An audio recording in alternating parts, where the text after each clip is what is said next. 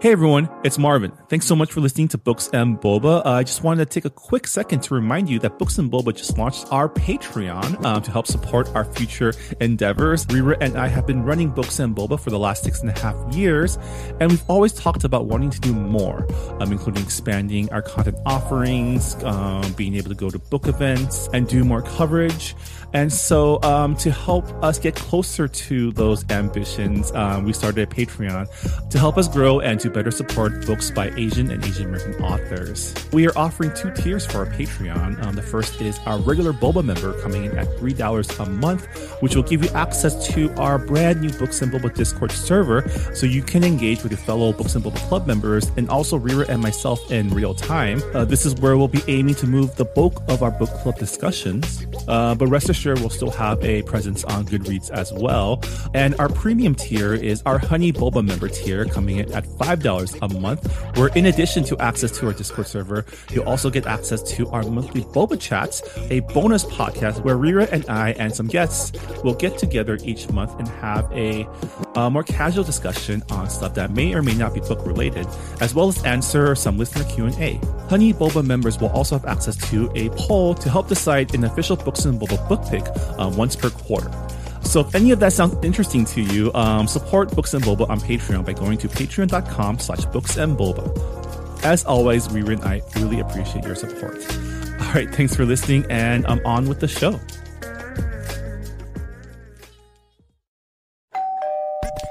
You're listening to Whoa!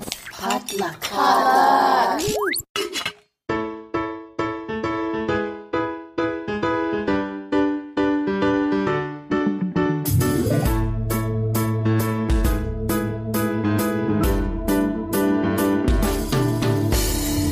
Hey, you're listening to Books and Boba, a book club and podcast featuring books by Asian and Asian American authors. My name is Marvin Yue.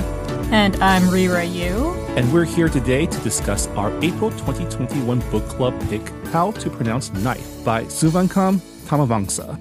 Had to practice that name a couple times because my Lao pronunciation is non-existent. But it's a collection of short stories about the Lao immigrant community. And yeah, I'm excited to talk about this book with you, Rira. But before we get to that, you got your second vaccine dose this week. How are you doing? Yeah. I'm feeling much better. We were actually supposed to record this episode a couple of days ago, but I got my second shot, and unfortunately, I had low blood sugar when I got my second shot, and I tend to have a fever-prone body, so I get a fever very, very quickly. So I think like within 2 minutes of getting the shot, like I got really lightheaded and I almost passed out. Yeah. And the nurse was like, you're not driving back home. You need to call someone to pick you up. And I was like, that is a good thing. Yeah. Right. Because they sit you down after you get your shot for 15 minutes to see if you have that reaction. And most people don't. I got my second shot a couple of weeks ago and my reactions were pretty mild. But yeah, I'm glad you were able to get back safely. I got a message the day before we were set to record this episode with it's not happening tomorrow. Yeah, it's like, nope, not happening. Most people were telling me, like you'll feel terrible for a couple of hours, maybe for like a day, but like the next day you'll be fine. And then day 2 rolls around and I'm like, I'm in a fever haze. My fever hasn't broken. I'm taking like NyQuil because like my fever is not going down. And then day 3, like my fever finally broke. But when your body is fighting a fever for that long, you're exhausted. And that was the day we were supposed to record. And I was like, nope. Like, glad that I canceled the day before because I'm not in the right headspace to talk about this book. Well, I'm glad. Sure to get that shot after my birthday because I did not want to feel terrible on my birthday. It was not going to happen. Oh, I'm glad you're okay. And happy that you're vaxxed. Only 2 more weeks until you can actually go out and do stuff. Not that there's much to do right now. Did you hear about people making fake cards so that they can like go out into the world? I mean, when I go out these days, I'm still stressed out because I'm looking around and trying to decide if I can trust the people around me. Yeah, it's like a real life version of Among Us, It's like which of you guys are actually vaccinated and which of you guys are just terrible people who just want to get drunk and don't care about the rest of humanity. Yeah, and what happened to washing their hands? I was in the restroom and like two people in front of me totally did not soap up while washing their hands. That's disgusting. This is why we can't have nice human things. beings disgust me. I know. Well, good thing we have a feel-good book to read this month. Yep. It was a good book. I enjoyed it. But it definitely was not a let's feel good about humanity type of book. I don't know. I feel like there were some optimistic and humorous stories in this collection. Yeah. But they all had a touch of like melancholy to it.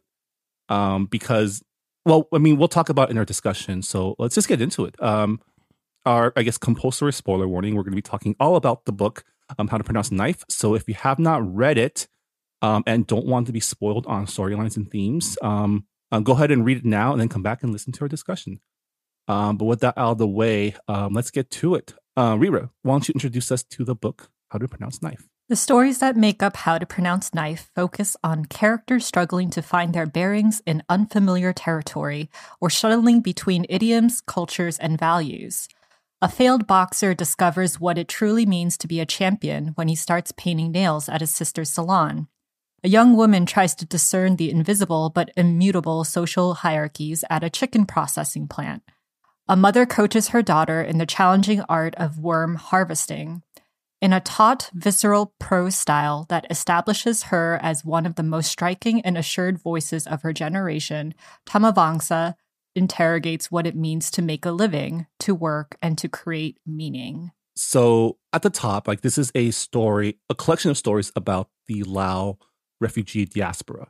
And Laos is a country, I think it's adjacent to Vietnam, but it's not Southeast Asian like bloc that was involved in the Vietnam War. And because of that, we're the source of a lot of refugees along with Vietnam and Cambodia that came from that area in, I think, the 70s, 60s, 70s. Yeah, it was like the 60s and 70s. Laos is the only landlocked country in Southeast Asia.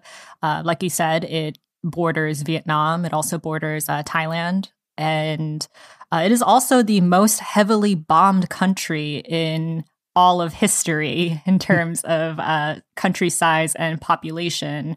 And most of that is from Americans. And a lot of the bombs that were dropped, not all of them have detonated. So every year there's a lot of casualties from these bombs. So yeah, Western colonization and meddling has definitely. Yeah, I don't know what else to say. It's definitely part of America's dark history. And I think it was either a film or a documentary about the unexploded bombs that came out that ran the festival circuit a couple of years ago. I think it was called The Long Walk. But yeah, it was about, I mean, there are people out there whose jobs are to find and disarm like the unexploded bombs that still litter the country. And yeah, it's really fucked up. A lot of things that America did to Southeast Asia during that time was it's pretty bad. It was war by proxy. Yeah. Against, Soviet Union versus United States and communism versus capitalism. Yeah. And also just, I mean, like the bombing of Laos and the struggle that happened there, we call it the secret war because no one knows about it. I'm pretty sure a lot of our listeners who are listening, you've probably haven't heard about Laos or you know almost nothing about it. I think that's like pretty common amongst Americans, considering that our geography and history knowledge is not great. But I'm really glad that we were able to read a book by a Lao immigrant writer. Yeah. Souvankham was actually born in a Lao refugee camp in Thailand and was raised and educated in Toronto. Both of her parents are from the capital of Laos, Vientiane. I'm not sure if I pronounced that correctly, probably not. They escaped by a bamboo raft, and they were sponsored by a Canadian family. And that is how they came to the country. Yeah. So, we talked a lot about geopolitics of the 70s in this intro, but this book isn't about geopolitics. It's not about the war. It's not about escaping. It's about the refugee immigrant experience. And I really like the plethora. Like, there are 14? How many stories? There's 14 stories. Yeah, 14 stories, and all kind of taking a different perspective, but all coming from this place of alienation, of displacement, and this kind of melancholy sense of Southeast Asian refugees from this era are all people who lost their country, right? They're untethered. We talked about this when we talked about The Sympathizer by Viet Thanh Nguyen all those years ago, but these are literally displaced, unmoored, untethered people that are trying to make a new life in a country that may not actually want them there. Countries like America and Canada brought these people in because they felt responsible for their plight, but not necessarily because they wanted to or because they were feeling nice, right? Yeah, a lot of the families that sponsor these refugees, they're doing it for not so generous motives. They're doing it because it makes them feel better or for tax breaks or whatnot. It's never really out of the goodness of their heart. And I really like the fact that this book, a lot of the characters in this book, they're nameless. The places that they are at are also nameless. So you get the sense of, as a reader, you get the sense of being displaced because you have no idea where you are and who the people are in the book. And also just the fact that most of the characters are blue-collared workers working these grunt jobs. And that's the opposite of what we know as the Asian immigrant story, right? They come to the country as refugees, you work hard and you study hard and you get to a point in your life where you can deem yourself successful. And none of those characters are that. I mean, the people depicted in this book are the people that are forgotten and erased when we talk about things like the model minority myth, right? When we think of the stereotypical Asian story, the model minority, you're not thinking about people from Souvantham's book. You're thinking about people from our families, myself and Rita. Oh, yeah. Right? But the thing is, our families chose to come to this country, rather than fleeing their country to survive, and that's. That experience is often used in media to, I don't know, there's an inspirational factor to it. Do you know what I'm talking about? Yeah, aspirational, right? Yeah. It's just they went through so much hardship and they came out alive and they're so inspiring. But all they focus on is their trauma. And with this book, there's a lot of humor to it. It's really unexpected, and there's a lot of laughter in it. Yeah. What was your favorite story from the collection? I have a couple of favorites, but I think it would be good to start off with the very first one, How to Pronounce Knife. It definitely... I could definitely relate to it as someone who immigrated to this country when I was 3 and had to kind of learn English by myself. Yeah, that's different from my experience, because my experience, I learned English and Chinese at the same time. I learned Chinese from speaking to my parents. I learned English while watching television, namely Sesame Street and all those kids shows. But I mean, I was born in Toronto, so I grew up in the West, I guess you can say. Yeah. The thing about knife, that word does not make sense at all, because you see the K at the very beginning of the word and it's there, but for a lot of immigrants who don't speak English, it doesn't make sense to them. And English is a very difficult language to learn because it borrows from so many other languages. It borrows from German, Latin, Slavic. So when you are not a native speaker, there's a lot of unwritten rules. And for a lot of children of immigrants, it's up to them to learn. And in a way, correcting your parents seems kind of wrong. And what I liked about the first story is that you have the child protecting her dad because her dad mispronounces the word knife as knife, and that is the way that she was taught. But when she goes into class and she's doing the reading and the teacher is not letting her move on until she pronounces the word correctly, she's kind of protecting her dad's integrity, telling the blonde white girl in class, like, how dare you say that my dad is wrong? And then when she goes home, she doesn't correct her dad either. Yeah. I mean, I had a couple thoughts about this story as well. Number one is it was refreshing to see a child of immigrants stick up for her parents, because the typical reaction, or like the stereotypical, or I guess the most common reaction that we read about, right, is the child becomes embarrassed for the parent. And that's something that I've definitely felt with my parents sometimes growing up. Like, I regret it now, but, you know, it's definitely a feeling that happens, right? Whereas in this story, the girl's like, no, fuck you. My dad says this is how it is, so this is how it is. You know, there are words that I mispronounce because that's just how I learned it in my house, or I learned it by myself. And pronunciation, English pronunciation is hard because sometimes, like, when you read a word, it's like, oh, like things are silent, like knife. Yeah. And to be fair, there are certain sounds in Asian languages that are impossible for the Western tongue to pronounce. Like, case in point, my last name. My last name is Yue, and that UE sound, no one can pronounce it unless you know the Chinese word, right? And I mean, both of us even have trouble with, you know, trying to pronounce Lao names in this book correctly, right? And it's just language is hard. Like, for example, the Oscars this past weekend, you had filmmakers who, like, English is not their first language. And I forgot who it was. It was a French filmmaker, I think. When he was doing his acceptance speech, he said, oh, my English is not very good, so bear with me.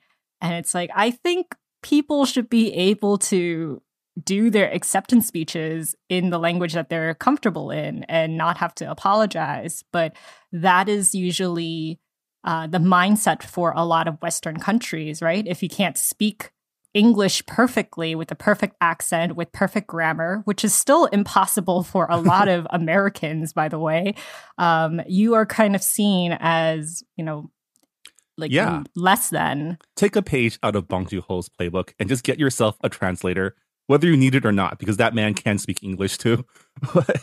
One of the words that I grew up with and mispronounced all the way until college was receipt. And it was the same thing with knife. The P is silent in receipt. So throughout my entire life, I called it receipt. Because when you learn English by reading, no one says the words out loud and correct. I might still call it receipt. See, so there's now like, that I think about it, there's receipt. I mispronounced salmon for the longest time. That's a word no one pronounces. Like, I pronounce it like salmon for like 20 years of my life. Aloe in Korean is aloe, so I've always called it aloe. But I got like made fun of by like my classmates once. So is it aloe or aloe? I think it's aloe, like really? In English. But I still call it aloe because of habit. But there you go, right? Like, language shouldn't be policed, in my opinion. I think accents, I don't know. There's something beautiful about accents, and there's, there shouldn't be shaming on people who can speak two languages, maybe imperfectly, but they can still understand and do the work in their second language. And I think our generation now is coming to terms with that, of like, let's not shame people for not speaking perfect English. You know, I want to believe that, but for some reason, I'm still, I don't know if that's really the case. Maybe it's just the people we surround ourselves with have become less shitty over the years. But I don't know. I feel like kids are still pretty mean these days. But I feel like with parents, because you and I are, you know, like we're older, and a lot of our friends are parents now. Yeah. like they're not going to tell their kids like, oh, you can't speak Korean. Like you need to like forget that in order to assimilate. There is more of an understanding that being bilingual is not considered a curse. I want to believe that as well, but I also know a couple people who are you hanging out with? I mean, it's just we're in a bubble where we celebrate like bilingualness, but I mean, there are countless people that I've met from like the Midwest or the East Coast or outside of, you know, this SGV bubble that you and I live in now that, you know, grew up hating the fact that they're not white and never learning the language. And now there's no language to pass on. And I mean, some of them feel regretful about it. I want to reclaim it, but some of them don't. Like some of them have bought into it. I mean, that perspective is also covered in a later story in this collection, the one with the mother. Which one is it? You are so embarrassing, which covers the bizarro version of this first story, which is about a mother whose daughter rejected her because of her foreignness. Yeah, and like names become a pretty big theme in this book. Not with just that short story, but also a short story with the Lao wedding invitation maker. We've seen this trend of, I guess it's not really a trend. I don't want to call it a trend because I hope it stays. But you'll notice on book Twitter, a lot of Asian authors now have their Asian names written next to their handles. And we've kind of come to a point where we are correcting people more on how to pronounce our names correctly and being a little bit more proud to show our Asian names and refuse anglicizing it. And you kind of see that in this book. Yeah, the wedding invitation maker story was one that I really enjoyed. It ends on a bummer, but the story itself, the universe would be so cruel, had like the most dunking on white people in it, which I thoroughly enjoyed. I like the fact that like the invitation maker, by virtue of having a business, could use his like what power he had to like dunk on customers that he didn't like, mainly rich white people. Yeah, and it did end on a bummer. But I think the theme of love is very consistent throughout this collection. You know, whether it's self-love or failed romantic love or familial love, it is like very consistent throughout the collection. And it was really heartbreaking that the father, like, instead of telling his daughter, like, your husband to be was a bad person, it had nothing to do with you not being enough or us not doing enough. So yeah, like you see a lot of family loyalty in this collection, whether it's the child protecting the parent or the parent protecting the child. Yeah, I mean, family was a big theme in many of the stories, whether it's love between, or not even love, it's the relationships between parents and children or between siblings. And there's a lot of commentary also on like gendered relationships, right? Like between husbands and wives and what they're expected. And yeah, you'll notice that a lot of the, throughout the stories, you have pretty strong women characters, and a lot of the men featured are either kind of like resigned or in the background. And the stories that were told from the child's perspective, those were probably my favorite ones.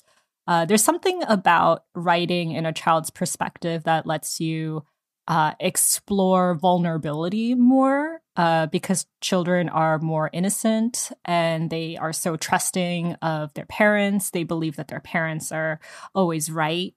And you throw them into displacement where they have to like learn all of these social cues that no one is able to teach them. And it's something that I went through as a kid, definitely not at the level of these characters, but it's something that, resonated with me. And I'm pretty sure it resonated with a lot of not just Asian immigrants, but also like any type of immigrants, like Latinx or like African immigrants, where you have to figure out these unwritten rules that no one will teach you.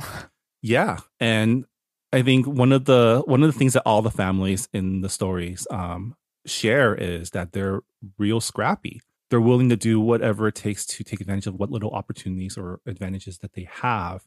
And a part of that is I'm reminded of a section from T. Bui's The Best We Could Do graphic novel, where she was talking about refugee instincts, like living every day as if you'll lose everything tomorrow, and like kind of not expecting much from your life, right? Like a lot of like a theme from a lot of these stories involve parents telling their children, don't expect too much out of life.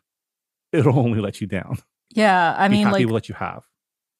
you see that in Manny Petty with Raymond and his sister telling him, like, don't dream too big. Like, don't dream that you're going to be able to get with these rich clients. Like we're the grunt work. No one is ever going to pay attention to us. And but at the same time, Raymond's like, don't tell me not to dream. Like, the fact that I'm able to dream means that I'm alive, and that's worth something. And that is a very optimistic message.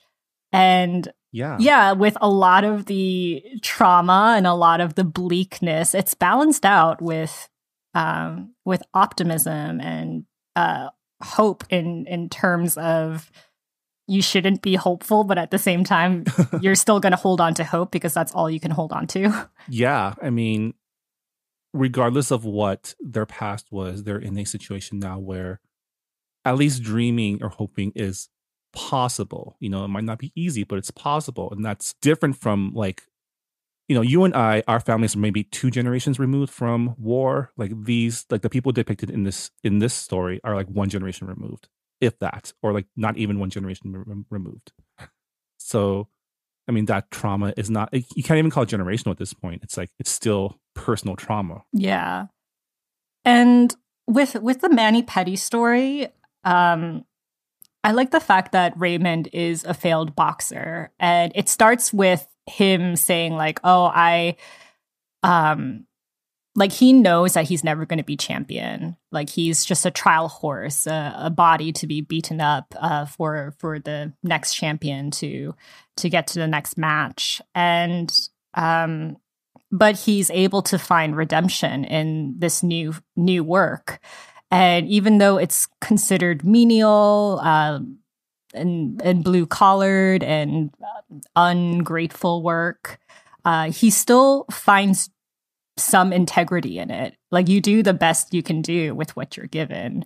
And you notice that a lot for these stories. Like, work is a big theme. Like the quote unquote hustle, like how does that shape the immigrant experience? And like you said, like there's refugee instincts. You live as if you're going to lose everything tomorrow, and you're grateful for whatever you get. Not even that, but they're also all like it's blue collar work. It's work that you don't like.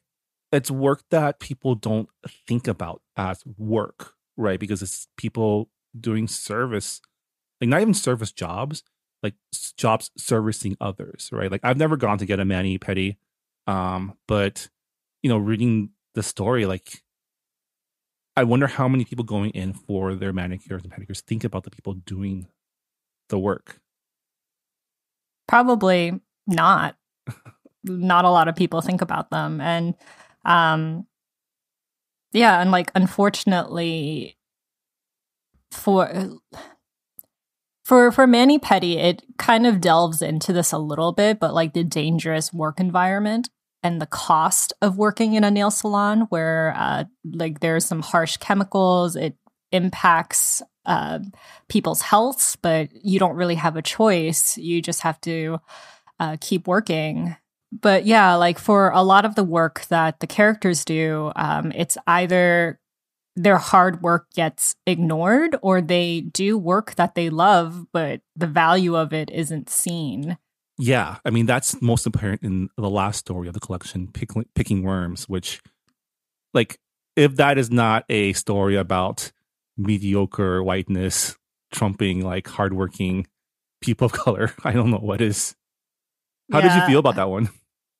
I mean, we know that success is often tied to race. Privilege is tied to race and also colorism and class. And it didn't surprise me that you have the mother who has a system of picking worms very effectively, and it's very weird work. Like, you wouldn't consider it to be work, and it's menial, and but she does it with pride. She loves it, and she teaches this 14-year-old white boy all of her techniques. And because he's doing it for free, and because he can speak English fluently, he gets promoted. A 14-year-old boy to be a boss of a mother, and also like other farmers who are like twice, 3 times his age. And Yeah. and it's just like And he wonders why like this girl won't go to the dance with him, because apparently he feels entitled to, like, oh, I work with your mom. I'm nice to you, so I deserve your love. I don't know, like the whole contributions of immigrants being ignored, and the rhetoric of immigrants are stealing our jobs, where it's like, no, immigrants are providing a lot of good work into this economy, but you are erasing their work. I feel like that story, it's kind of like a microcosm of like Western colonialism, right? You have this guy with privilege who probably doesn't need a job coming to the farm, learning from the people working the farm, becoming their boss and telling them how to do their jobs, right? And taking credit for their work. Like that is like extractive capitalism, but in the form of like picking worms. Yeah, so that theme of privilege driving success, you see it multiple times throughout this book. One story that pops into my head is Paris. It's the main character is Red, and she works at a poultry plant. And one of the women there gets promoted to work at the front desk. And when she gets removed from that job because the boss's wife doesn't like the fact that there is like an attractive young lady working in the front, all of the workers that work in line at the factory, they're, prettying themselves up. They're trying to look their best to get that job. But eventually that job goes to a high schooler whose father works in the front office. And it's like, yeah, white mediocrity will always get ahead. I think the thing with short stories is I want to read like the novel versions of a lot of these stories. I feel like, there's a resolution, but it's not like I want to know what happens next, right? But at the same time, it's meant to make you think about like, okay, what happens from now? Like, what does this mean? A lot of these stories end on like very melancholy notes, a lot of parents leaving their children in these stories. A lot of spouses leaving their significant other as well. And I guess you can see this as another survival instinct, right? Like a lot of embracing Western culture to survive, right? There's a story about the bus driver whose wife, I guess, starts cheating on him with her boss at the coffee store, and like starts looking down on him for not being American enough. Yeah. Assimilation is a very big theme in this book. I thought it was really like it was sad because the school bus driver has a name. His name is Jai, which means heart in Lao. And there comes a point in the story where the wife says, no one cares. No one knows that Jai means heart in Lao. You're J in this country. And English is the only language that matters. And it was just like, Yeah. Yeah, that hurt.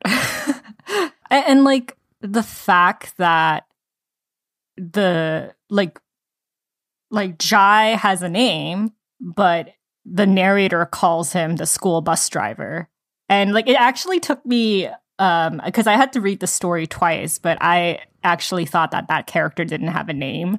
And I was like, oh no, I'm remembering him by his occupation, which is what happens a lot of the times when we think about blue-collared workers. We don't think about their names. We think about the service that they provide us.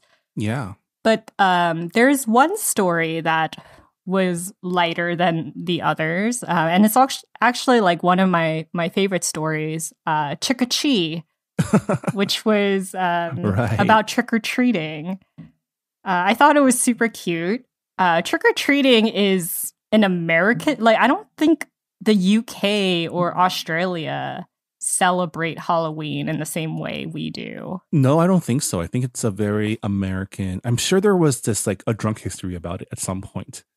But yeah, it's definitely an American holiday, and trick-or-treating is definitely an American pastime. And I definitely related to the story as well. My family definitely took us to nicer neighborhoods to go trick-or-treating as a kid. The end of that story was really cute because the kids are bragging to their friends at school saying like, we went trick-or-treating. Like we went to this neighborhood and they were giving us candy, and the lunch lady is overhearing and kind of just sidles in and says, don't you mean trick-or-treating? And the kids are like, no, it's trick-or-treating. Like, why are you, like, you're not even part of this conversation. Why are you here, Deborah? And, you know, it was like another example of like a child protecting their parents, you know? It's like, you're not going to tell your parents that it's trick-or-treating, that they're wrong. With trick-or-treating, though, when my nephews were here, they moved back to Korea, but they were here for 2 years. And the first year, my cousin wanted to take them trick-or-treating. And, you know, like, because she was really excited about it, because in Korea, you don't have that. So, you know, she dressed up her kids in like these very elaborate costumes. And they went to like a neighborhood where they can trick or treat, but her youngest son, who was 3 years old at the time, he was scared of all of the Halloween decorations, and he was like, "No, like I don't want to go." And but it was like the older son, who was 5, like he had a blast.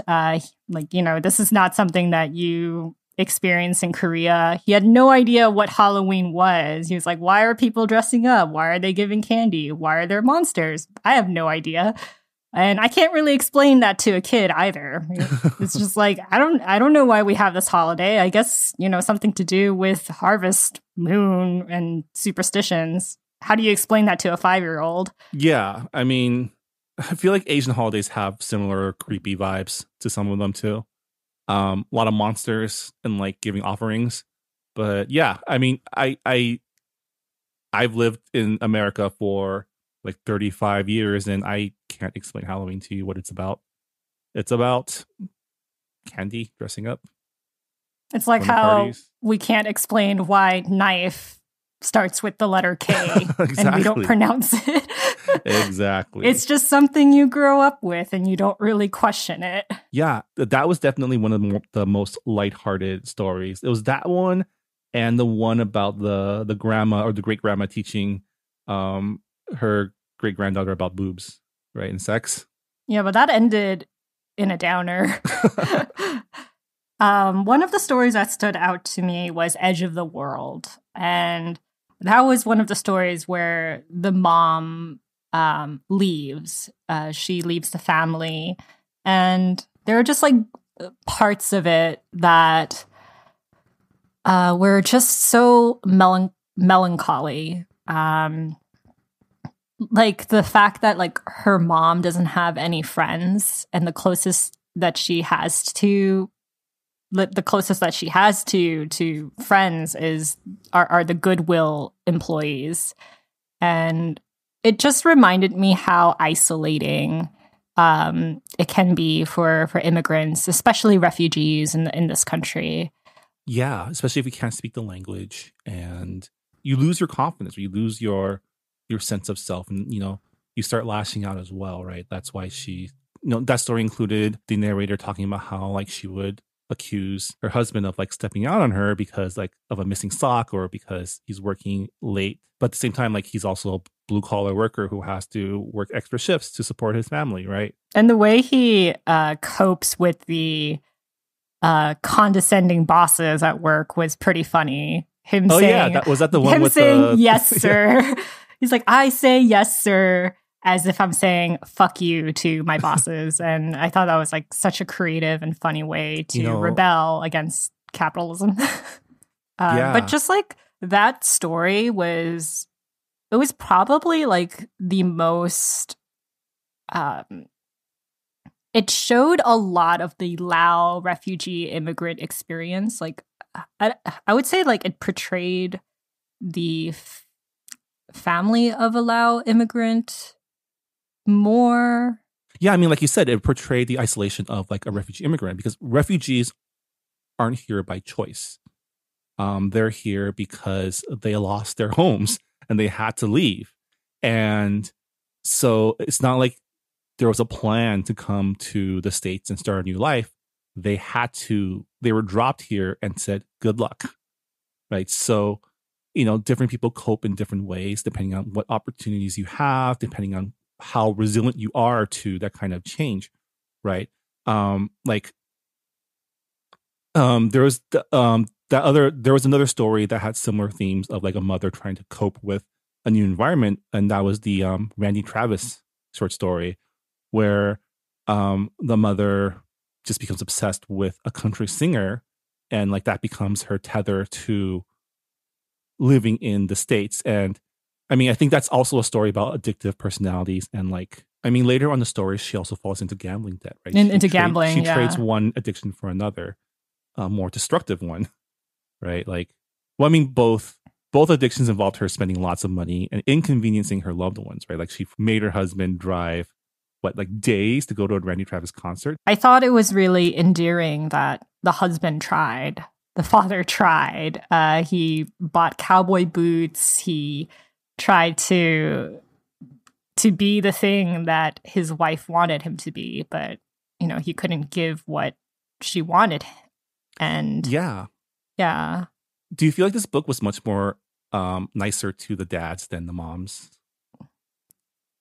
I don't know, because like a lot of the moms, a lot of the female characters had a lot of personality to them. That's true. Like with Manny Petty, you don't know the name of Raymond's sister, but you can definitely picture her. She has a lot of personality, a lot of grit to her. And same thing with I forgot which story it was, but it was about the older woman who goes into a sexual relationship with a younger man. I think that was Slingshot. That was the second story, right? Oh, that was Slingshot. Well, yeah, and you have an older woman who accepts who she is and goes after what she wants. So you have women characters who are very independent and can navigate their own lives. They make their own choices. And sometimes that their choices is to leave their family. And that makes it just sadder, I guess, because being a refugee means that family is all you have. Yeah, they're all you have, but they can also be a burden too. I don't think there's any examples in this book, but there's definitely real life examples where parents came together while coming to the States as a means of survival. Yeah. I think we talked about most of the stories in the book, actually. I think the only one we haven't touched on is the gas station, which is about the was she a CPA, the tax accountant? Yeah. Any thoughts on that one? That was one of like the more forgettable stories for me. I know a lot of literary critics will disagree with me because from what I've read of reviews, that was one of the standout stories in this collection. And I can see why it struck a chord with a lot of readers. You have a woman who thinks that she is unseen, undesirable, and she's able to have agency, I guess. I don't know. I really don't have anything to say about the story. Yeah, I mean, I think I'm like you. I definitely resonated more with the stories about family and about the immigrant experience. I mean, it was a good read. I got through it. I appreciated that she, you know, like, I appreciate that she was an independent woman that decided to, make him miss her. I'm yeah, trying make to remember. him miss her. Yeah, because she leaves. She leaves, and he says like, "I don't love you," and she's like, "Well, I know that you're lying." Was there any story that you wanted to hear more from? More from? I mean, we haven't talked about this story a lot, but A Far Distant Thing. It's about the friendship between two 12-year-old girls. One is a Lao immigrant girl, and the other is what I'm assuming to be a white girl. They're both from blue-collar families, but the white girl's family is able to move up because the mom or the dad gets a promotion. Mm-hmm. And at the end of the story, the Lao immigrant girl, who is now a woman, she works as a cleaner, and across the street she sees her childhood friend, and that childhood friend is now, wearing a blazer with a pencil skirt and a suitcase, and you can immediately tell that she's done well for herself in her life, and this is someone that she had a pretty strong bond with as a kid. You have there was a very special friendship between them, but she is hesitant to say anything, to say hi to her childhood friend, because she doesn't want her childhood friend to pity her or to ask hey, how have you been? Yeah, I mean, I yeah, get and that's this a feeling. shame that yeah. Yeah, I get this feeling whenever I see someone I haven't seen in 10 years. At this point, I have high school friends who I haven't seen in 20 years, and it's like, I don't want to talk about the last 20 years. I really don't. And I'm not comparing my experience to someone who, has to work cleaning houses, but that feeling of not wanting to, of wanting to keep those childhood memories as they are, as fond memories. I totally get that. I mean, I thought what was really sad was her dad. I mean, she still lives with her dad, but they still live in the same basement apartment. And whereas her friend has been able to move up in the world, the Lao immigrant girl hasn't. And It's another commentary on how race is tied with privilege and success. Yeah, I mean, this was the story where the dad told his daughter, you shouldn't be friends with that girl. Our destinies aren't the same. You shouldn't hope for too much, which is a theme, another recurring theme that we talked about, right? And it's just sad that he ended up being right. And I really like the friendship between them, because there's someone in their building who's a total creep who will say sexy as they were walking past him. And I just thought it was really endearing that they would be we're 12 years old, you creep. If you tell us that we're sexy one more time, we're going to cut it off. And I mean, it's something that I would see in a dark indie coming of age film, which is why I kind of wanted that story to be a bit longer. I could picture that being a book. Yeah, I mean, already it was one of the longer stories in the collection, right? I think that one and Picking Worms were Picking Worms, two, yeah. And Mani-Pedi were the three longest stories in the collection. Yeah, Mani-Pedi, I wish that was a little bit longer too. The thing with short stories, I don't think I am a short story type of reader. You are left with wanting more, and that is the whole point of short stories, and I'm not for it.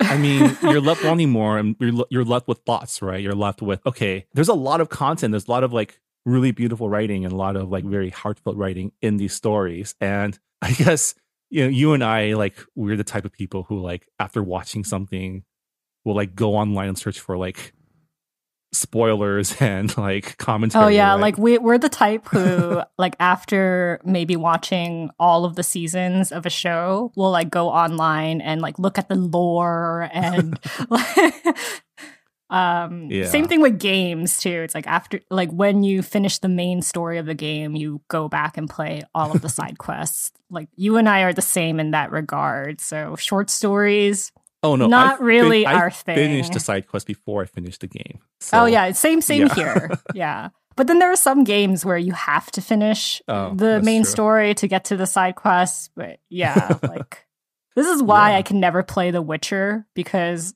I would just end up playing it you for will never 2 finish years. It. Yeah. Well, yeah. Any final thoughts on how to pronounce knife? I thought it was a pretty good collection of short stories. Like I said, I'm not a short story type of reader. A lot of the time, short story collections kind of let me down because it's always a mixed bag of which stories will I like, which stories will I remember. And I really did like Souvankham's writing style. The prose was very sparse, but also like very exact. And it just like dug deep into you. So I really appreciated her prose. I think it's one of those books where if people want to know more about like the refugee experience or even the Lao refugee experience, like it's part of like now it's part of my repertoire of like, here, read these books, right? Because it's a side of Asian American history that is often erased in favor of, I guess, less downer immigrant experience stories or stories about immigrants in America. Like, you know, these aren't stories about people pulling themselves up from their bootstraps and chasing the American dream. These are stories about people who had to come here to make a life and succeeded in doing so, but aren't necessarily doing well. Yeah, and it's part of the Asian American experience that gets swept aside. Yeah. And I like the fact that it isn't about just trauma.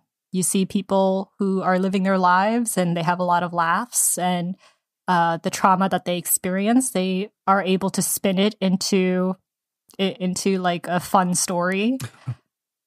You see that in the short story Edge of the World, where a bunch of the Lao immigrant dads are saying, I was on a bamboo raft for like 5 days, and you know, they're trying to like one up each other on their tragic stories, and the more tragic it is, they laugh harder. And so I just like the fact that it normalizes the refugee experience and that it's not just all doom and gloom. Yeah. Well, tell us what you thought of How to Pronounce Knife stories by Souvankham Thammavongsa on our Goodreads forum, or let us know on Twitter at Books and Boba. We always love to hear what our listeners think about our book club picks. But on that note, that does it for our discussion of how to pronounce knife. Thank you for sticking with us, and I hope you enjoyed our conversation as much as we enjoyed this book. Rira, it's May. It is it's Asian month. It's Asian month. Asian Pacific American Heritage Month. 2021 is upon us. What are we reading on this most momentous of months? We are reading The Silence of Bones by June Her. This book has been on our TBR pile for, I don't know, 2 years now. I think ever since we learned about it, because you've been excited it's been a about year. This. It came out in 2020. Why does it feel like it's been a really long time? Well, I feel like we announced the publication like notice back in 2019. Yeah, like a long time ago, and even then you were pretty excited about this story. It's about like women detectives in like imperial era. It's Korea? During the Joseon dynasty, so that's 1800 Korea. And the main character is a Tamo, who is an assistant to the Korean police because of Confucianism. There's a lot of segregation between men and women, and because the policemen can't go into women's spaces to do their investigation, you have Tamos doing a lot of the work for them. But they're considered lower class. So lots of classism, lots of sexism. I haven't seen a historical mystery novel that's set in Korea before, which was why I was really excited for this book. And June Her actually came out with a new book this past month called The Forest of Stolen Girls, which is also a historical Korean novel. So she definitely has a brand, and I'm excited to dig into The Silence of Bones. Yeah, we'll be discussing this book at the end of May, so y'all have a month to read and catch up. The book's been out for about a year now, right? So it should be widely available on your e-readers or your bookstores. If you do go to a bookstore, remember to be safe. But alternatively, you can also buy this book through our bookshop.org portal. And if you do so, you support your local bookstores as well as the Books and Boba podcast, which we appreciate. You can check out our bookshop, which includes lists that Rira has painstakingly curated, by going to bookshop.org/shop/booksandboba to make your purchase today. And yeah, Rira, congratulations again on your full vaccination, and happy Asian Pacific American Heritage Month. We have a lot of work to do. Thanks for listening to Books and Boba. We'll see y'all next time. Bye. Right, bye. Thanks for listening to Books and Boba. This podcast was hosted by Marvin Yue and Rira Yu and edited and produced by Marvin Yue. Follow the book club on Twitter and Instagram by going to @BooksandBoba and engage with us on Goodreads on our Goodreads group. You can also check out past episodes of the podcast by going to booksandboba.com and by subscribing to us on your favorite podcast app. Don't forget, you can support Books and Boba and Asian American authors by purchasing books at our bookshop.org account. Check out the link in our show notes and also at booksandboba.com. Books and Boba is a proud member of the Potluck Podcast Collective, a collective of Asian American hosted podcasts featuring unique voices and stories from the Asian diaspora. Learn more about the collective and check out our fellow Potluck shows by visiting the website podcastpotluck.com. Thanks for listening.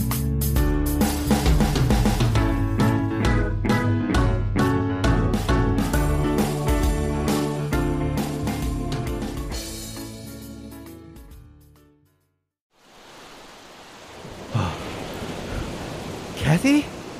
Kim? Steve? Where have you been? We haven't seen you for 7 years. Has it been that long? Uh-huh. Oh. I was on a fishing boat. Training. It's part of the plan. What training? What plan? The third season of the Korean drama podcast! Okay, we're doing this again? Okay, but there's no body switching in this one, right? No! The only thing we're switching is the fact that we're going to watch a good drama this time. From 2020 called Itaewon Class! A story about starting a restaurant and a dish that Koreans love called revenge. I thought you were going to say kimchi jjigae. I thought you were going to say juke. Those two. Koreans love those two. Listen to the Korean Drama Podcast wherever you listen to your podcasts. Part of the Potluck Podcast Collective.